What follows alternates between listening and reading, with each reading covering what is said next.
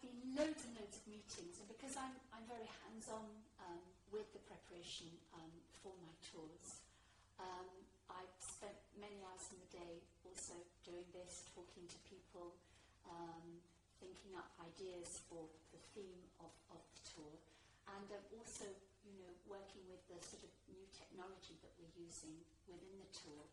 And we had actually great fun trying this out, because we went into sort of a small studio somewhere in Britain and tried this new technology out, and it was either a yes or a no that we were going to use it, and we saw it and we went, no, we've got to use this is absolutely fantastic.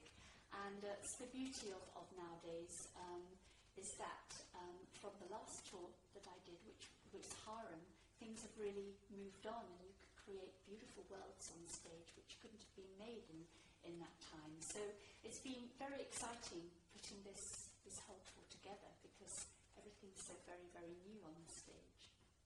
During the preparation for albums and tours, I find it really relaxing to do training, in that I go to Pilates, do some yoga, some running, and I find this very therapeutic. It takes my mind away from any stress that I may have.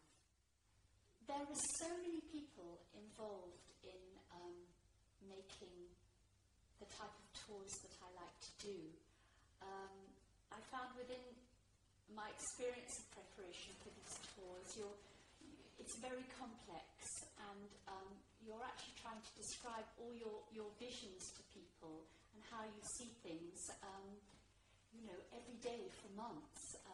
You're dealing with set designers, lighting designers, sound people, musicians, people that make the costumes, costume designers.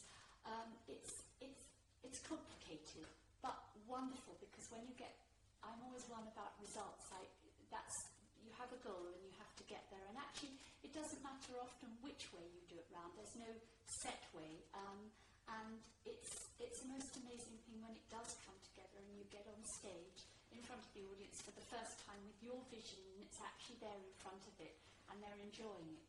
It's the biggest thrill, and I suppose in many ways also it's the same way with CDs, albums as well. You finally get the product out there and people are actually buying it and enjoying it, and you get response. So, what I do is wonderful for me, and it gives me a big high. I've always been interested in visuals for everything that I do, for my tours, for my albums.